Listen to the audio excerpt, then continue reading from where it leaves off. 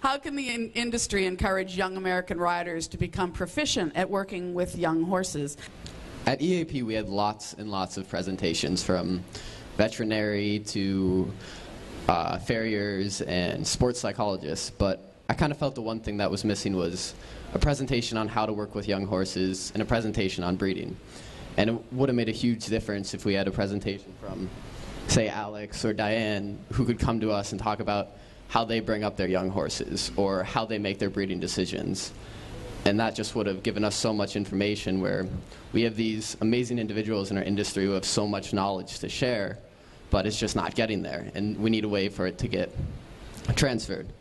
So I definitely think there should be more presentations, even like this, where people can come and learn, and we can have more proficient riders that know more about breeding and young horses. What we do the best in this country, or one of the things we do the best, is we have a great infrastructure of competitions.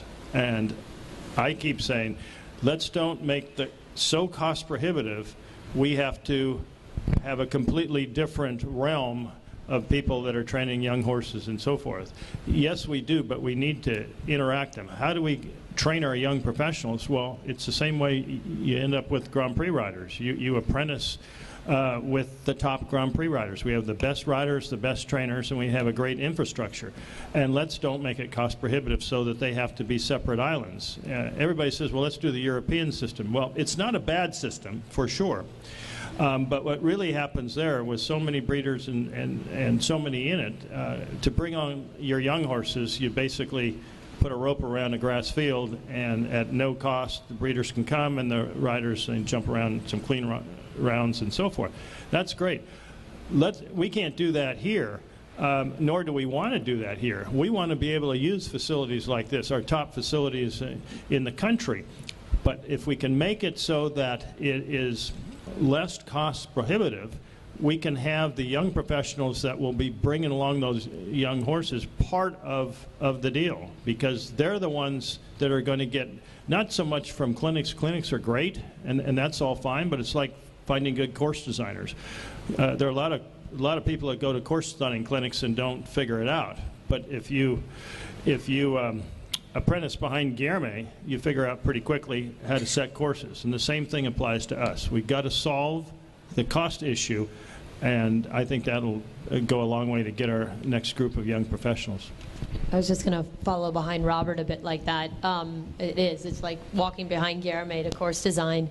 I'm fortunate enough to have some young riders that I have they have nice young horses that I'm bringing along. I'm riding in the young classes and helping them and advising them. And I know Shane does. There's a lot of us that if us professionals can give back to these younger generation, I think that's really important, that we that have been doing it for so long give back to the younger riders with the young horses and give them the opportunity at the competitions so that they can learn how to do this. And I think that that's extremely important, that we as older professionals give back to the younger generation. Well, I think one of the missing links for, really answering the question here, encouraging young American riders to become proficient at working with young horses, is it just doesn't happen anymore. Back in the day when I was training Chris Kapler and Thomas Serra and they were kids, we would show for 2 weeks and then we would go home and we'd ride all the young horses for 2 weeks. And then we'd show for 2 weeks and we'd go home and we'd ride all the young horses. That just simply doesn't happen anymore. The show schedules nowadays are so demanding that you're showing, school's harder. Kids don't have as much time as they used to have. But when you're really developing a rider, it can't just be done at the show. There has to be time spent at home training, and it has to be to truly develop, I believe, top riders. They have to learn how to ride everything, and you have to learn how to break the young horses. And it's just not happening. There's very few people that take the time off or that have the knowledge to do it and are really helping develop the young people, or the juniors, so to speak, to make that next step into becoming professionals that are proficient at training young horses. Because it's a much different situation than buying a horse that's trained and taking it to the show ring. I competed with Vanderbilt University as student, and I also got the opportunity to compete in Switzerland and Germany with the intercollegiate competition. And those horses that we were riding in Europe were all 4-year-olds, and they were amazing. And it seems like in U.S., all the horses we were riding were broken horses that had just been donated. Is there not some way to connect like the young horse program with the intercollegiate program more so that there is... That's a very interesting I tried that already. So my daughter went to UGA, and they have a fantastic facility there with a lot of broken down old horses. And I said, why doesn't your veterinary program and your horsemanship program get tied together and start developing your own horses? I said, you've got the facility, you've got the property, instead of taking everybody's broken down 15-year-old horses that they're looking for a place to live out the rest of their life, breed some nice young horses. You've got the facilities, do it. But it's that they didn't think that was a good idea. But I went to the university, I pitched it. I think there's also a disconnect between the breeders at a certain age with the horses and when they actually get to these Grand Prix riders. They're somewhere in the middle because the Grand Prix riders don't have the time, and they don't usually see the horses, Candace, 4, maybe 5?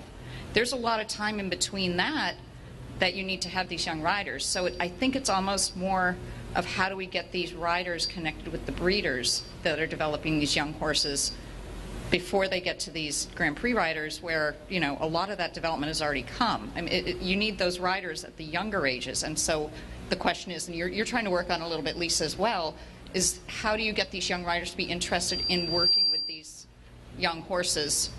And it might just be a specific job as instead of being, I want to be a Grand Prix rider, and I don't think it's one or the other, maybe, when you're trying to deal with it in these numbers. You point out something that has come up in several of our meetings. That's exactly where the disconnect is, the breeders to this show ring. I agree that a lot of the younger generation lacks discipline, but I must say, so I'm chairman of the Emerging Athletes Committee, and Stephen is this year's winner, and that program has absolutely been magic. Yeah, and that's encouraging to me because, for those of you who don't know, EAP is USHA's. We have 10 regionals that are around the country. They're taught by people like Candace and Ann Krasinski, and Chris Kapler taught one last year, but there's also a very strong stable management component, which is at least half of what we do. There are 24 kids in each of the 10 regionals, so that's 240 kids a year. Our committee, the application is rather like a college application, isn't it, Stephen? It's involved. You have to answer questions, you have to have recommendations and so on. And we look through all of those kids who have applied. They are hardworking kids. They are out there. Stephen is an example, and I have been characterized as an eternal optimist, but I do believe there's hope, and we got to start somewhere, right?